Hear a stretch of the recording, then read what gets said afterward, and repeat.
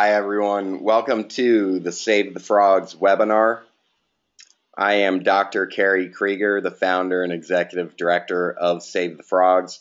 Thanks a lot for attending. What I want to do today is give you a brief update on Save the Frogs programs and campaigns and some volunteer opportunities. And then also I want to answer all of your questions.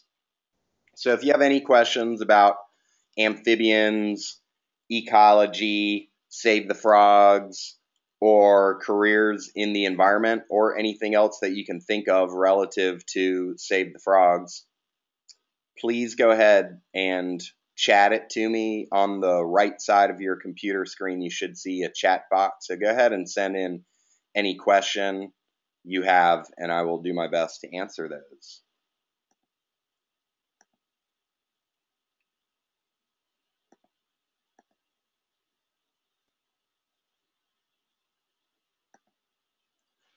All right, so first off, you all, if you've been following Save the Frogs for a while, have probably heard about our atrazine campaign. Atrazine is one of the world's most commonly used herbicides. It's used primarily on corn, and we use about 80 million pounds of it in America each year. And it's got pretty significant negative effects on amphibians, particularly related to their sexual development. And we've held protests at the EPA.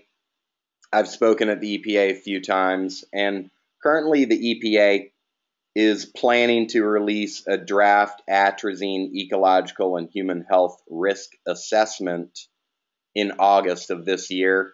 It was actually due out in June, and they delayed it. So hopefully it will get out in August. And our plan is to get a lot of publicity for that and get a lot of people sending in letters to the EPA. It's extremely important to get public comments from a wide variety of people and organizations, because it's guaranteed that the pesticide industry and various parts of the agricultural industry will be sending in letters in support of atrazine.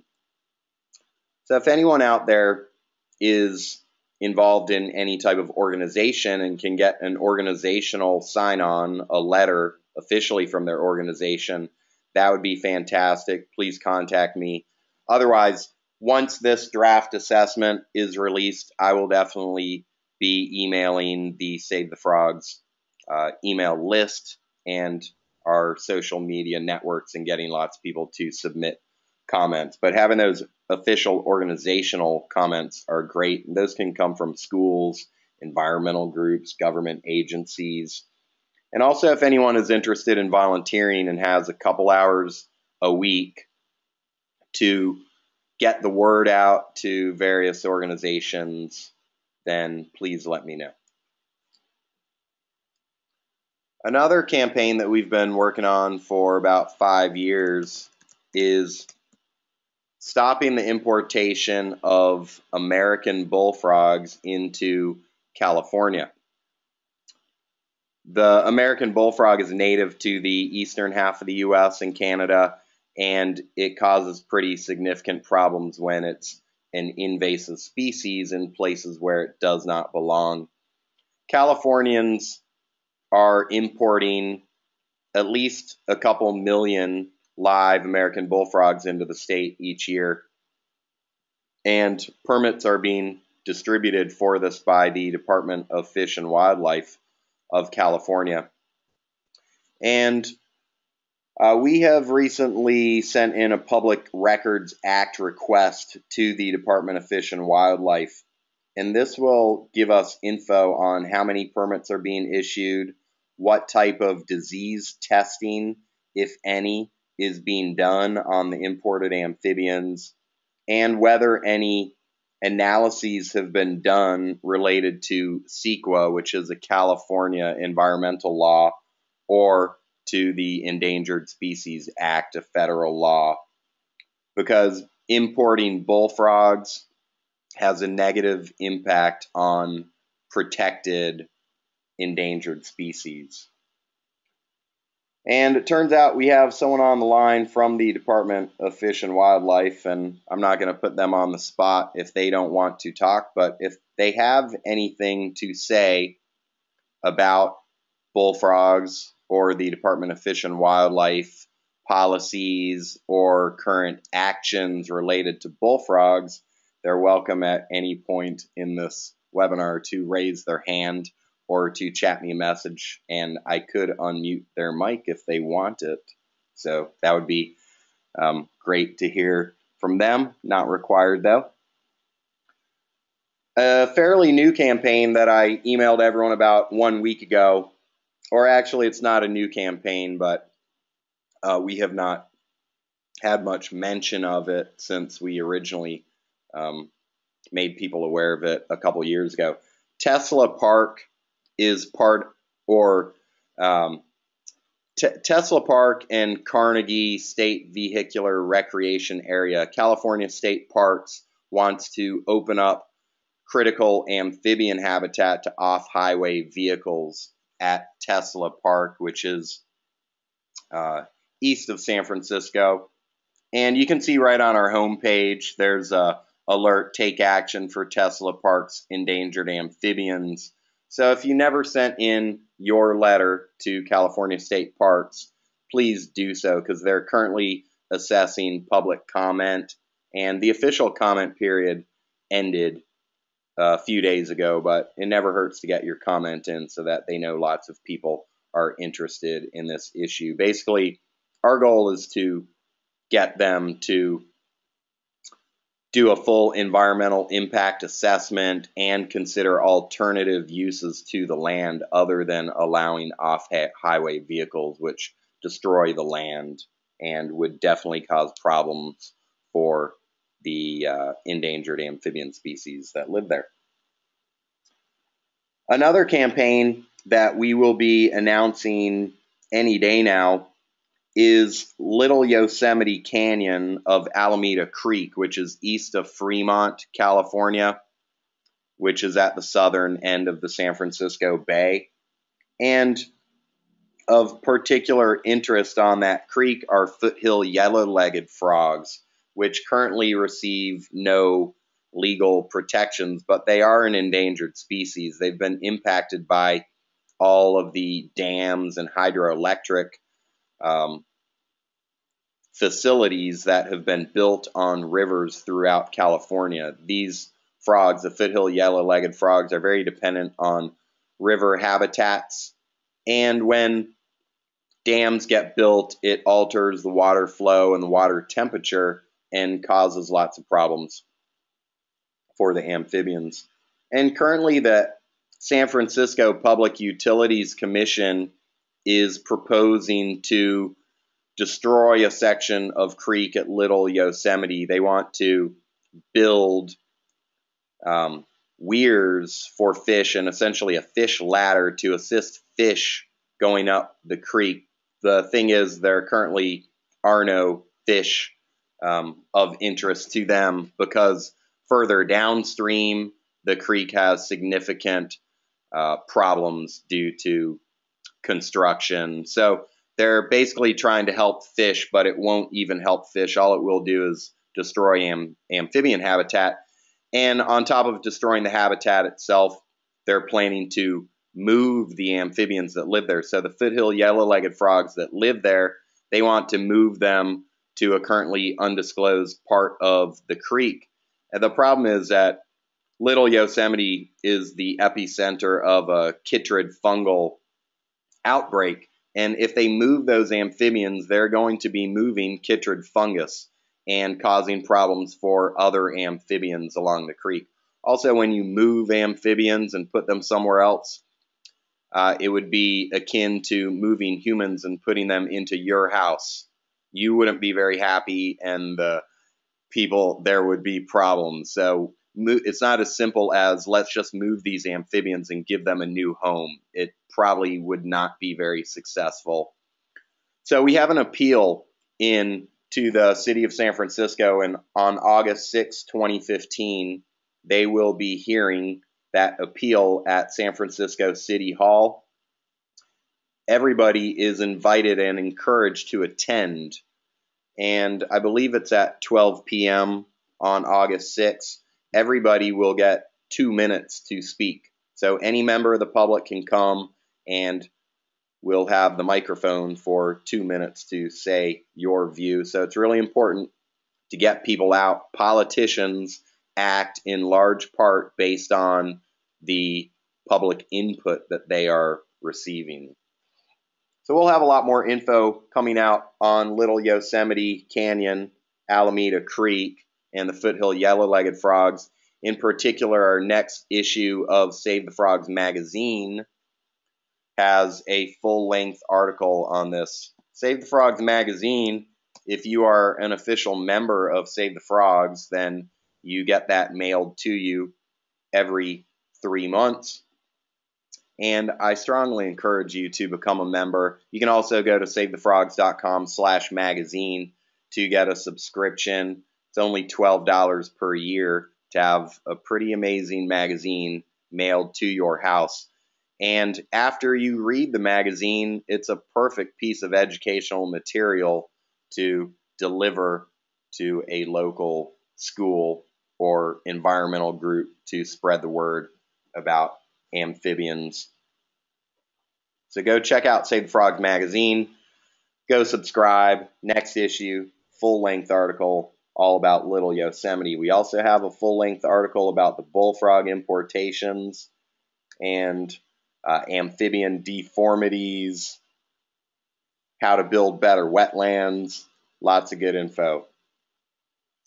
Sharp Park is an area south of San Francisco with a rare coastal wetland, and the San Francisco city has a golf course there that they manage, taxpayer funded, loses money, and what they're doing is draining the wetlands so that they can play golf on the property, and this impacts the California red-legged frog, our official state amphibian.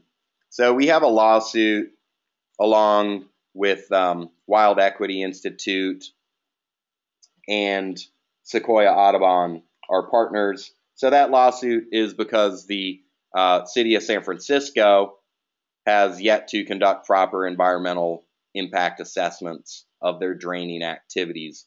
More recently, a couple weeks ago, Wild Equity Institute filed a lawsuit against the California Coastal Commission, who just approved permits for the city of San Francisco to actually do construction in the wetland and further damage the wetland. All right, some other things going on with Save the Frogs is that we have a full Belize eco tour starting next week. I'm currently in southern Mexico and headed back to Belize shortly to co-lead our eco tour. We've got 19 participants, and myself, as well as Save the Frogs ecologists Michael Starkey and Kathleen Franco, will be taking everybody to the tropical savanna, tropical rainforest, and the coral reefs to find amphibians, reptiles, and lots of awesome marine wildlife. If you're interested in Save the Frogs eco tours, please let us know so we can keep you posted, and we'll be leading some more in the future, perhaps to Australia or some other amazing amphibian locations. So let us know if you want to join us in the future. All right, wetlands. From November 30th to December 8th, 2015, we will be holding another round of wetland construction workshops. So we're going to teach you how to build wetlands. These are wetlands you could build in your backyard. They don't have to be big, though wetlands can be very large. We built a half-acre wetland in Kentucky last month, and we definitely invite you to attend and learn all about wetlands. So go to savethefrogs.com/wetlands, and you can click this link, Wetland Construction Workshop, and we'll keep you posted about upcoming wetland events. Some volunteer opportunities. One thing that I'd really like currently is a volunteer, or ideally several volunteers, to help us get the word out about Save the Frogs and amphibian conservation in general via the multitude of social networking sites that exist. Currently, we have about 38,000 followers on our Facebook page, facebook.com/SaveTheFrogs. Twitter.com/SaveTheFrogs has about 6,000 followers. And what I'd like is someone to take charge of a social media site. For instance, Pinterest, Twitter, LinkedIn, Snapchat, Google+, Tumblr, Instagram. I'd like someone taking pretty much full control of any of these, and I can get you trained up on how to post regularly, build our supporter base, get the word out. Facebook is definitely not the only social media network, and it's only one demographic, we'll say, or not one, but it's a certain demographic that uses it. Having people getting the Save the Frogs message out to all those other social media sites that I just mentioned would be fantastic. It leads to more supporters, more volunteers, more activity, more donations, more educated people. So if you're interested in helping out with our social media and you consider yourself fairly technologically savvy, then please send me an email. My email is kerry@savethefrogs.com, KERRY@savethefrogs.com. You can also anytime go to our contact page. You'll see a little contact link right here in the left sidebar. Contact@savethefrogs.com works well too. That's all that I have on my mind to inform you of, and what I'd like to do is take any of your questions. So I have a few that came in, and everybody else, please go ahead and send me in a question. I'm sure you must have a question about something amphibian related, or perhaps you don't. Perhaps our website is so incredibly thorough that you've been completely educated, but I have a feeling you probably have some questions. And also on the topic of websites, that's something else I'm looking for. If you know website developer who may be interested in volunteering for Save the Frogs, then please have them contact me. I'm in the process of converting our website to a much higher tech software system called Joomla. And if you know anyone who uses Joomla, or anyone who's just good with websites, then please have them contact me.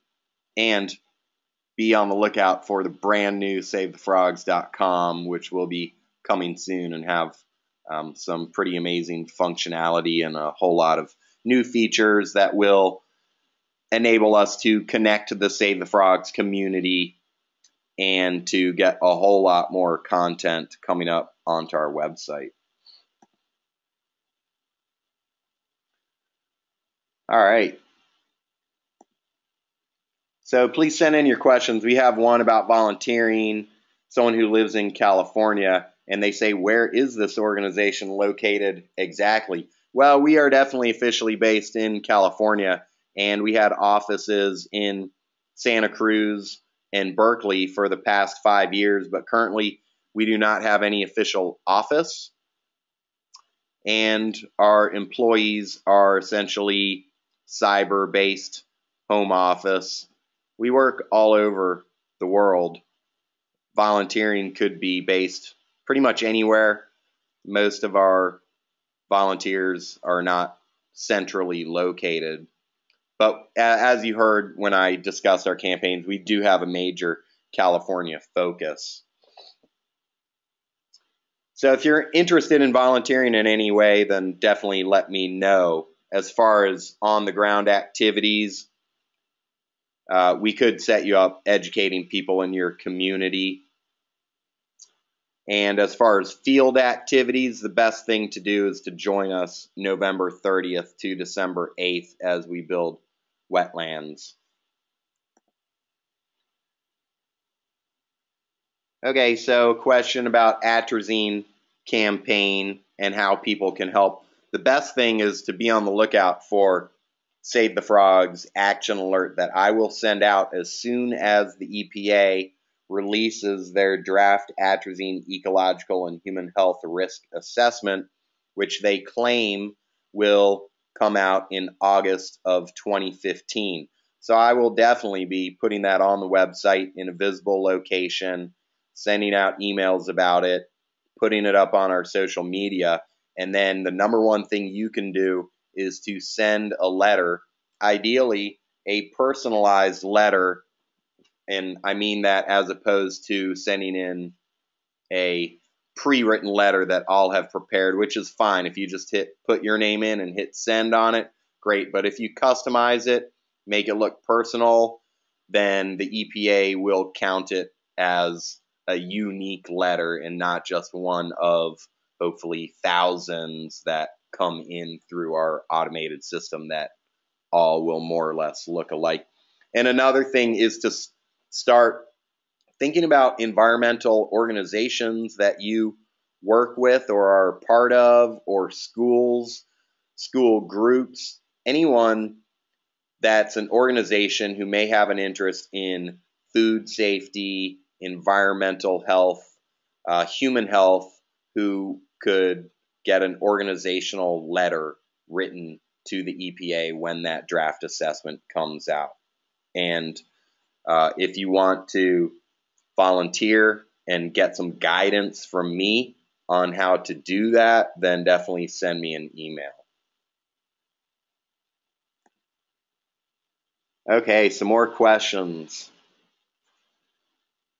Yeah, so an excellent question coming from Raynell Galvis Cruz in Colombia. Raynell has been volunteering for Save the Frogs and Save the Frogs Colombia for many years, and we appreciate his support.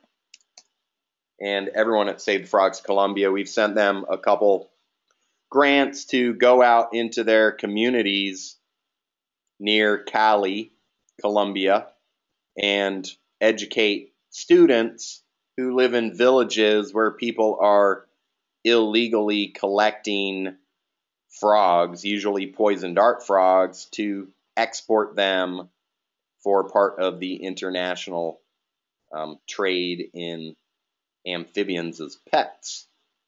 And he wants to know how he can help create or design information about Save the Frogs in Spanish.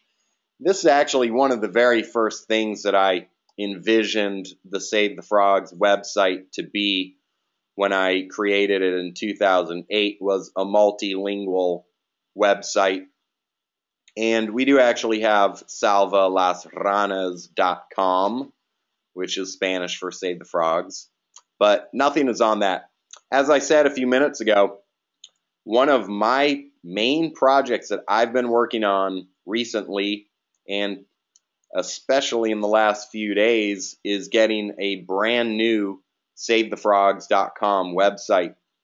And our brand new website will have full functionality for other languages. And we will have the ability for people like Raynell and others who have volunteered to assist in language translation. We'll have the ability to have them submitting lots of Spanish content to the website. So one of the best things I can suggest to Raynell is to start thinking about content. And I would suggest just keep it Colombia focused and start preparing some content for the website. And we will give you access to the SaveTheFrogs.com/Colombia portion of the website, where you will be able to submit lots of info in Spanish and hopefully get lots of Colombians going to the website. I know that if English is not people's first language, then they probably don't spend too much time on the website. So we appreciate your support with that. And also the email that I sent out today to the Save the Frogs email list, it had 9 different flyers on it. At least one of those was in Spanish, but if you have any interest in preparing Spanish versions of the flyers that we've already made, I can get you the PSD, the Photoshop files for those, and you guys could get any graphic designer you know to help out, and you guys can put them up in or create them in Spanish versions, and we can get those on the website. Or if you want to make any flyers, educational materials, slideshows, whatever you want, audio recordings, then I suggest start doing it, or let's talk and come up with a plan, and then I will definitely help you get those distributed to the Save the Frogs community. All right, I'm looking through some new questions. All right, thank you to the person in Minneapolis, St. Paul, who can help get the atrazine word out to everybody. And that's all the questions that have been sent in, so I'll give you an extra 30 seconds right now to get your final potential question in, and we'll see if anything comes in. And once again, I thank everyone for your interest in Save the Frogs. I encourage everybody to go to savethefrogs.com/members.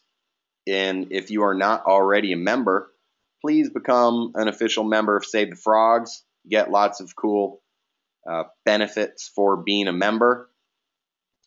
And memberships also make great gifts. So if you know a frog lover or someone who would be into Save the Frogs, then you can give them the gift of membership. So I haven't gotten any more questions coming in, so I will call that an end to this Save the Frogs webinar. And once again, thank you, everybody. Have a great day.